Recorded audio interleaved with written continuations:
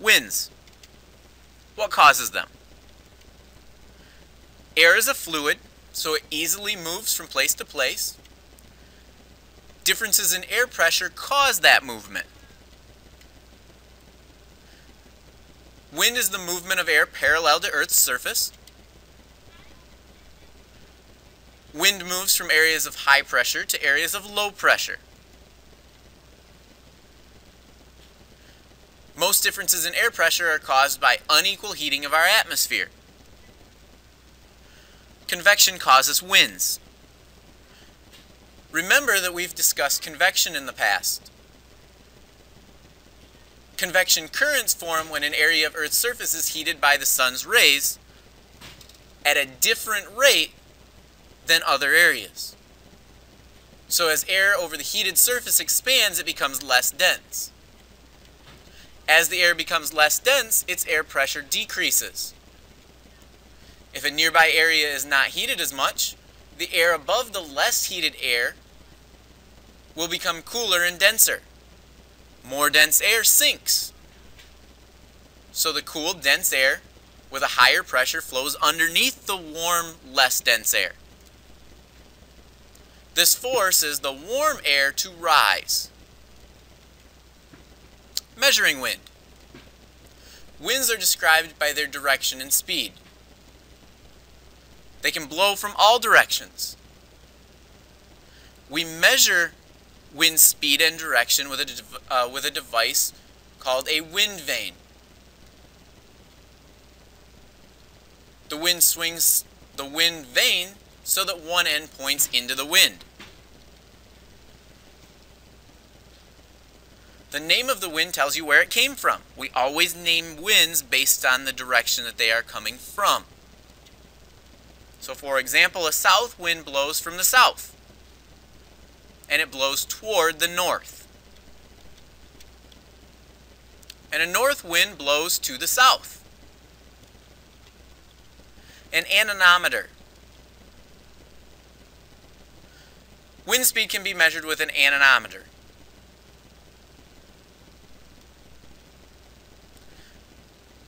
It has 3 or 4 cups mounted to the end of spokes, and it spins on an axle. The force of the wind against the cups turns that axle, and there is a meter connected that helps to measure wind speed. So the picture you see here shows an anemometer, and based on the direction of this anemometer, which direction would the kite be flying? So if the wind vane is pointing to the right, that means the direction that the wind is coming is from the right. So if you were flying a kite, which direction would the kite be flying? It would be the kite on the left, because the wind would be blowing from the right to the left. Wind chill factor. On a warm day, a cool breeze can be refreshing, but during the winter time it becomes extremely miserable. We call this wind chill factor. The wind blowing over your skin helps to remove body heat. The stronger the wind, the colder you feel. So if a weatherman reports that the temperature outside is 20 degrees Fahrenheit, but with a wind speed of 30 miles per hour, the wind chill makes it feel like 1 degree above zero. This is part of the reason why we oftentimes have days during the winter where we end up without school. If the temperature gets to, with wind chill, to negative 20 degrees Fahrenheit, we are required to close school. How do local winds and global winds differ? On a summer day, we usually have a nice breeze that comes off of a beach or comes from the water onto the beach. This can occur even if there's no wind inland. This is an example of a local wind. Local winds are winds that blow over short distances. This is due to the unequal heating of Earth's surface within small areas. Usually this is due to water temperature differences between land and the water itself. These winds only form when large-scale winds are weak. We call these either sea breezes or land breezes. A sea breeze. During the day, the land warms up faster than the water. The air that's over top of land becomes warmer. Because it is warmer, it is less dense. The less dense air starts to rise. And this creates a low pressure area at surface where all of that air is rising above. Because there's a low pressure area, warm air from over top of the water moves in, or cooler air over top of the water moves in to the area that the warm air vacated. A sea breeze or a lake breeze is a local wind that blows from an ocean or a lake onto the land. A land breeze. At night, this process is reversed. The flow of air from land to a body of water forms a land breeze. So the land cools off faster than the water. Water retains heat over nighttime. So the air over top of the water is heated at nighttime. That air that is heated becomes less dense and it rises. It creates an area of low pressure. That area of low pressure allows that air over top of the land that is cooler to move in. So the air ends up moving from the land to the water. I used to experience this a lot when I lived up north. I used to live just off of Lake Michigan. You could actually see Lake Michigan out of my front window. I would go deer hunting at night, and when I first would be deer hunting, the wind would be blowing one direction. It would be coming from the water. As it got closer and closer to dark, you would always, every single night, notice a difference in the wind direction.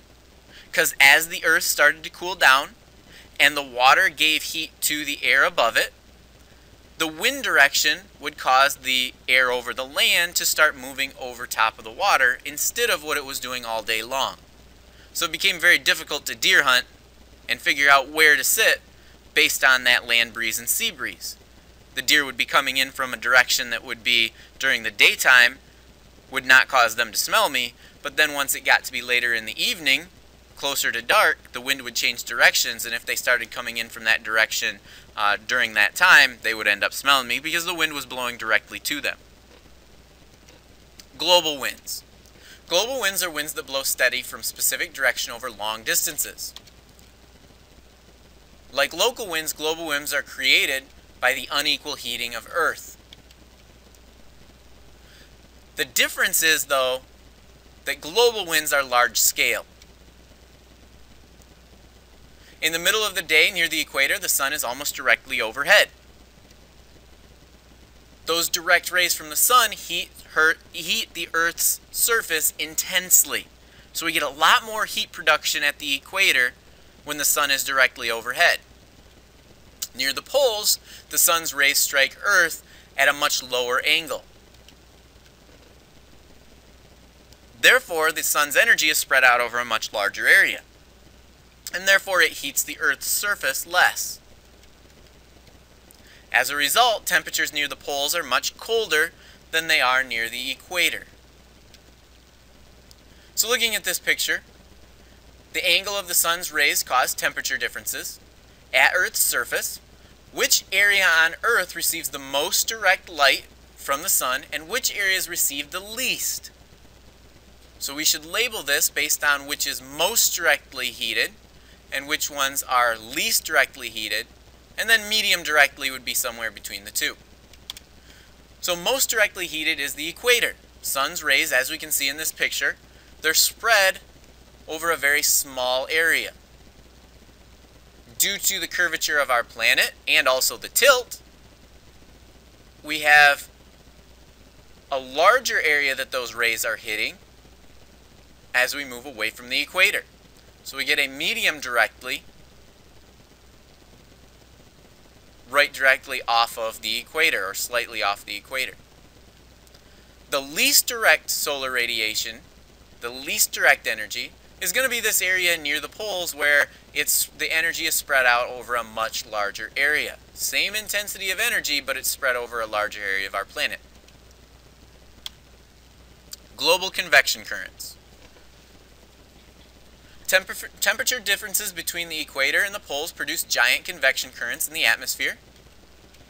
Warm air rises at the equator and cool air sinks at the poles. So thinking back to our air pressure simulation lab, we saw where the water near the light was heated.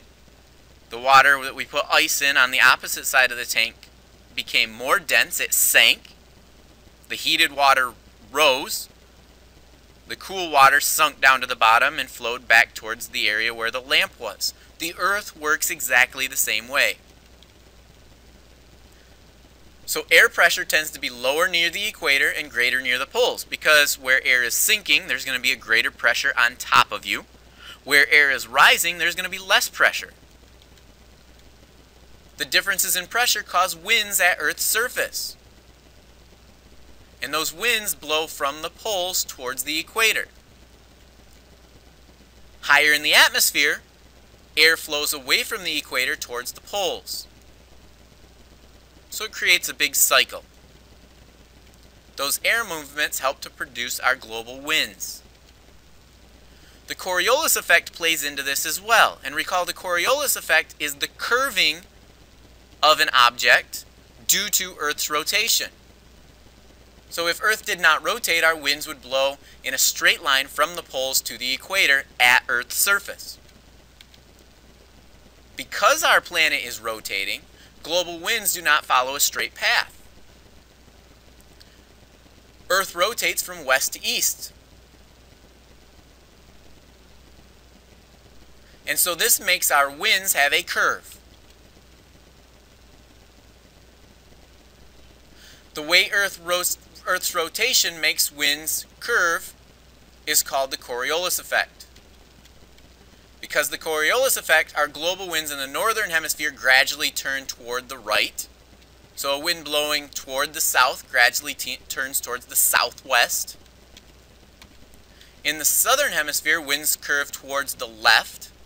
So a wind blowing towards the north gradually turns to the northwest.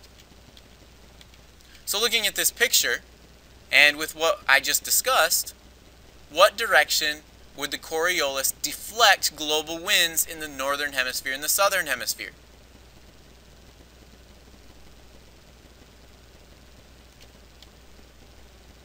So if there was no Coriolis effect, our winds would sink from the poles and flow back to the equator to be reheated. But because there is a Coriolis effect, we get a deflection. If the wind is flowing from the north to the south, it would be deflected to the west slightly. If it is flowing from the south pole, towards the north, it's going to be deflected to the left slightly.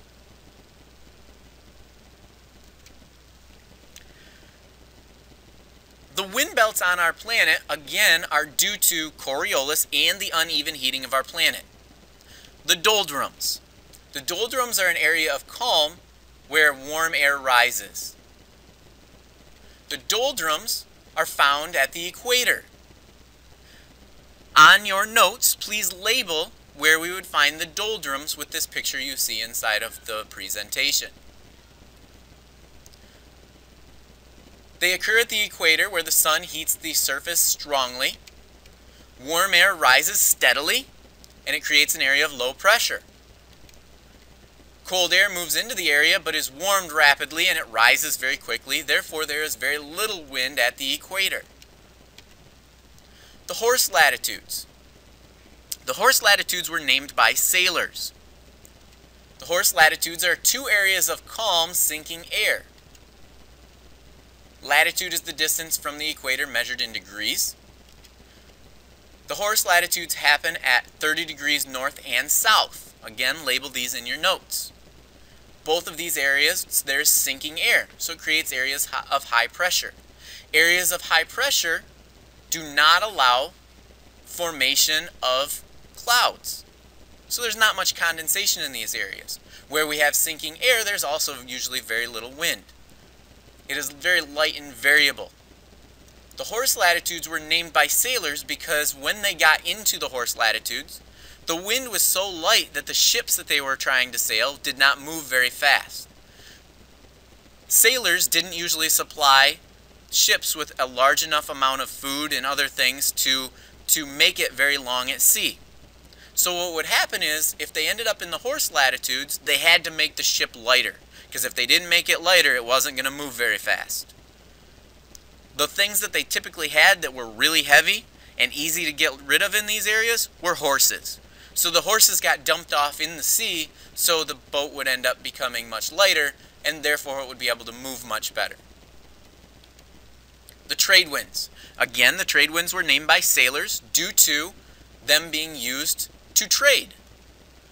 The trade winds blow from the horse latitudes towards the equator. As cold air over the horse latitude sinks, it forms a region of high pressure. This causes surface winds to blow, so that high pressure that is sinking right here is pushed back towards the equator, and again, because of Coriolis, it is deflected to the left. The winds that blow towards the equator are turned west by that Coriolis effect.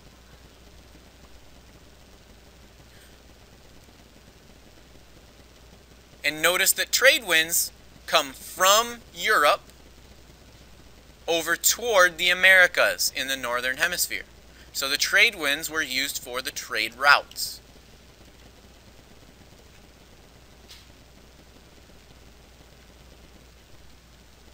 The prevailing westerlies.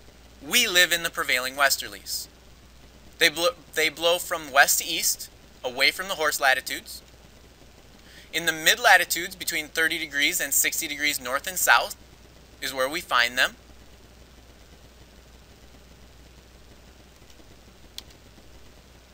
These winds are deflected to the east, so the wind comes from the west due to Coriolis.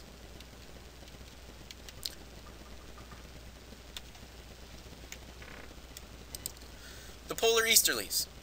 The polar easterlies blow cold air away from the poles. Air near the poles sinks and flows back towards the lower latitudes.